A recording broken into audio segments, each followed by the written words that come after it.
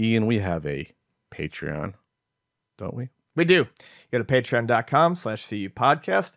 And when you go there, you'll see all the little bits and bobs you can enjoy, the little extras. Bits and bobs? Bits and bobs. So, if you support us and help us out with some crisp lettuce, some cheddar chips, we can offer you this stuff in return: the full video podcast, bonus bits, weekly bonus bit podcasts that we record before we start the main podcast, more or less weekly writing, hangout sessions. There's a pin club, and these poll topics. So, in second place, is grading or reselling worse for video game collecting at 18%? Oof. Graded game collector that confronted Pat at PRGE, 82%. And just a little bonus on this, I can quickly mention my confrontation with an Amico/Tommy Tallarico fan. Oh, you didn't bring it up in the intro. That's all right. It's confrontations. You can share the stage. It won't be as long as my conversation, probably. We'll save it. We'll save it till the end. I can bring. I'm going to bring it up at the end. It's going to be short. I have no interest in going through every word. So obviously, Ian and me have made ourselves quote unquote targets of the sealed speculator/collector community over the years. I've had conversations with these folks. I've been yelled at in emails by these folks. I famously or infamously was yelled at in person at PRGE 2019 by good old Danielle from Nostalgic Investments, the name that makes your stomach turn. I hate that name. Nostalgic Investments. She yelled at me while I was trying to set up the panel with the SoCal Retro Gaming Expo folks at the time. And before PRGE this year, it's been 3 years, I knew something similar was going to happen. I knew that I was going to be approached by at least one person to have a conversation/argument about it. And I was. And it happened at the exact same time as when it happened last year. The Friday when I'm unboxing books and I'm tired and I'm trying to set up, I unbox over 100 books and they weigh a lot. I individually unwrap them from the bubble wraps and I sign them and I place them out. It's a lot of grunt work. And it usually takes me like an hour to 2 hours, and I was hungry, and I was waiting to get back to the hotel for my pizza date with Norm that we talked about on the exclusive Patreon podcast, patreon.com. Crust with a delicious bubble. Ian had already left because he didn't have the amount of setup as me, but they set up. You set up your stuff. You go click Kid's book. You set up the pins and the T-shirts. You were gone by then. Oh, that's right, because you had to wait around for something. I had to wait an hour for my books to arrive. That's right. Okay, got it. So I'm setting up my books there. This is about, I want to say it's like 5:30 or 5:40 or something on the Friday. And someone came up to me, an individual named Peter, and immediately says, "Hey, I just want to let you know that, I don't, I'm trying, I wrote down my thoughts, Ian, about how the conversation went here, pretty detailed, because I remember how these conversations go for the most part." And they said, "Hey, I don't think it's right that you attacked me in your video." And I looked at the person. I had no idea who they were. I'm just like, who is this person? Who is this person that's saying I attacked them in a video? I'm usually pretty good about knowing who these people are. So this person revealed, they said that I had said that in our coverage of the Mad Dog video, twisting my words and misrepresenting me, that Carl did the response, and then I played some of Carl's video. Right. It was React Inception. I played a clip where Carl said, "These people say there's investors," and then Danielle is talking to this person saying, "Yes, this game's gonna be worth $1 million. I'll say it 100 times. They're talking about how they want to invest in games." So he claimed that I said afterwards, I said that these people are attacking me, which I never said. But at the time when he first said that to me at the table, I'm like tired. I'm lifting books. I think, what is he talking about? That I'm trying to remember what I said in a video that came out a month ago that we said like really quickly. So I said to him, "I don't think I said that to you, that I said people should attack you. I think I said at the time that like these are the type of people that attack me," or something like that. Not individually calling this person out. And I didn't individually call them out. I never said their name. No, you didn't. I didn't say go after them. I never say that. So I was already put on my heels because I didn't expect this person to approach me like that and to make an accusation of something I didn't do. Sure. So this is a tactic that these people, in general, people do this sometimes. They will try to gain a negative reaction out of you in order to attempt a bonding of a friendship during the conversation. And this person, I will say it, sleazeball, attempted to do this with me. Try to say, oh, you attacked me. I actually apologize. Looking back, I said, I'm sorry if people came after you. Looking back, I should have said, I didn't send people after you at all. But then Ian, within 3 minutes, said, oh, I think I should be on your podcast. Try to flip it to be like, oh, I'm going to establish this friendship. I should be on your podcast. No. These are what these people try to do. And these are the type of people that attack you because they have so much money at risk. So I went back and here's the clip of what I actually said at the time. I'm going to replay the clip from that video that we covered on September 23rd. And very wealthy people, especially those from the comic, coin, and card markets, buying games because they wanted to make money. And this isn't just a hunch. The wealthy people who do spend hundreds of thousands of dollars on a game literally admit that it's to make money. This is a little different than a collectability piece. Obviously, you can collect it, but we bought this as an investment play. And I think it's justified. This will be over $1 million someday. You heard me say it. I'll say it 100 times over. This should have gone. Like, I'm ecstatic. These are the people that attack you. These are the people that attack you, meaning in general, you. And now specifically, both of you that in that video at PRGE. And I don't want to say this person was not belligerent. They weren't like raising their voice too much at me, but they were condescending, they were aggressive, and they really thought that I would have them on the podcast, either with Ian or without, to give their side of the story. So I'm going to go through, I wrote bullet points of their arguments that we're going to dissect. So really, we're going to have Peter on the podcast right now. Because first of all, they are friends with both Danielle and Garth, Mad Dog Gaming. Really good people to be friends with. When I pointed out how Garth lied about me in his video and manipulate quotes, I called him out on being associated with someone like that would do something that bad. And he said, oh, everyone has friends that do things others may object to. That may be true. I don't have friends, Ian, that make manipulative and lying videos because they're afraid of a bubble bursting on their investments. Right. I don't personally associate myself with people like that. They're going to be that much of go into the gutter with their activities. But, you know, if you think it's acceptable, that's fine.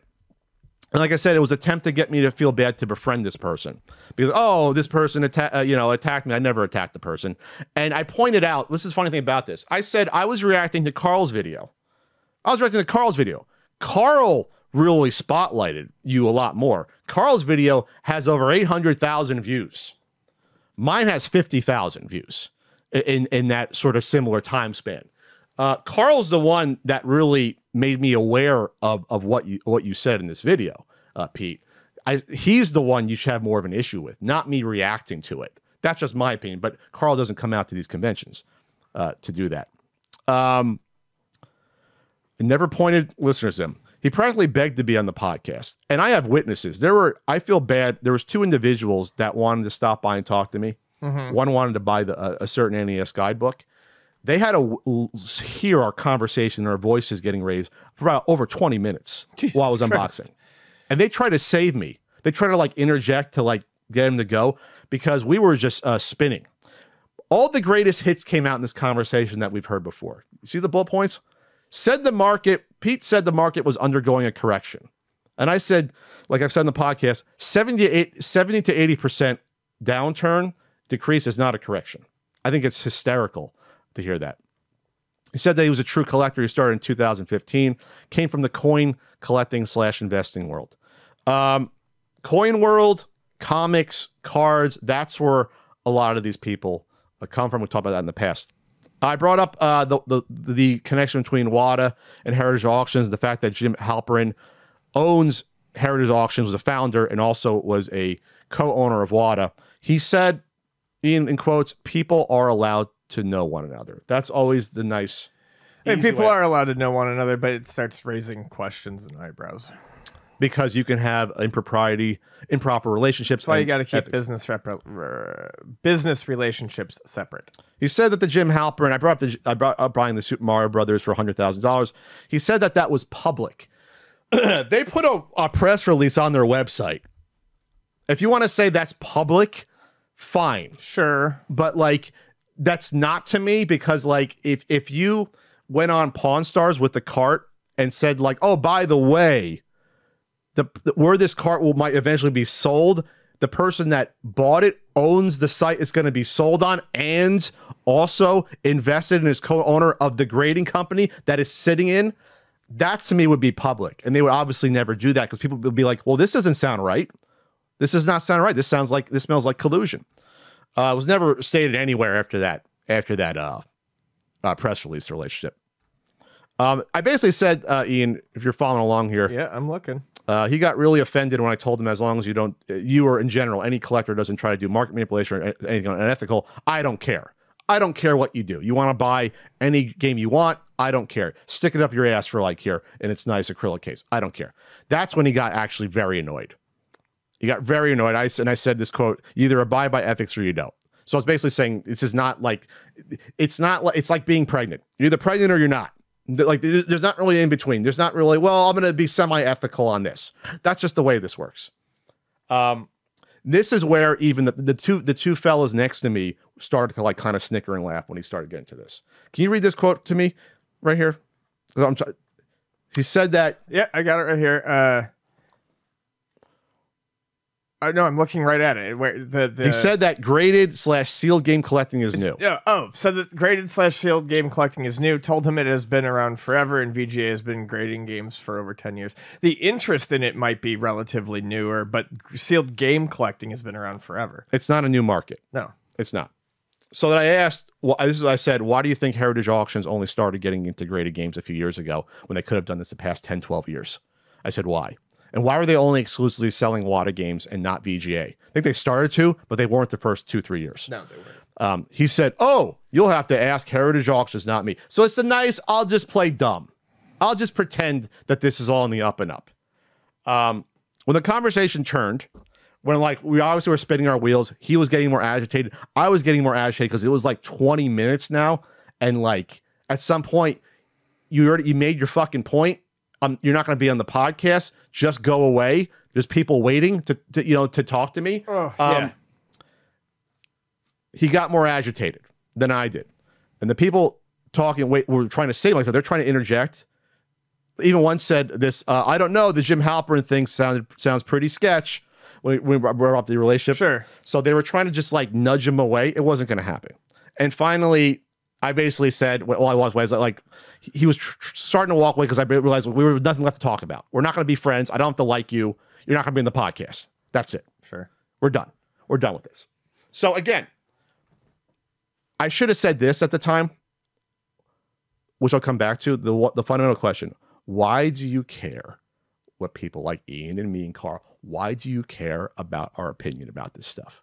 Why do you care so much that you want to come speak to me publicly about this? And I'm under no obligation. This is not fucking 60 Minutes or Crossfire. I do not have to have another side of a story on this. This is a podcast. This is an opinion podcast. Yep. You put out your podcast. You talk to Danielle about what you think is going to be worth $1 million. We're going to have our point about things. That's the way it works. That's the way it works. Yep. So before you get your Amico thing. No, I'm not going to do it. This is too long. I'll do the Amico thing next week. That was like 15 minutes. I'll do the Amico thing next week. You'll do it next week? That's fine. So what I want to say about is this. I don't just talk. I talk to people when I go to conventions. Too Many Games, Retropalooza, Portland, SoCal. I don't go and try to make issues with people that are seal collectors, people that work with Golden Auctions, people that work with now CGC, people that work with even WATA. I'm friendly with everyone, but I also get information. I talk to people and learn what's happening. And even the people that like work for some of these companies or are the collectors know that this is a downturn and that it's like, they won't say to me directly, but in their heart, they know that this downturn was coming. They knew this was happening. Sure. They knew that this was going to be a bubble that was going to be burst and it was going to come down to earth. And it's just amazing that you have people that can admit to that because they actually have, they're not disingenuous. And you have the people that are so desperate to cling on to a narrative because they have so much equity tied up that they're scared. They're scared it's going to get worse and worse and that they could be out of a lot of money. Because to some people, this is their livelihood. They'll buy and sell comics. They'll buy and sell coins. They'll buy and sell now graded video games. This is their livelihood. That's not our problem, though. It's not our problem that if you enjoyed this speculative rise, then now you can't have your cake and eat it too. You can't enjoy the rise, but when the fall comes, you can't bitch at us because we called it how we saw it. That's it. That's it. I wish you were there, Ed. I'm not sure. Maybe he waited for you to leave because he didn't want to have both of us there. But like, I didn't know this person. I was like, I didn't know who this person was. I had to go back and remember. Oh, it's from that short clip. Just insanity.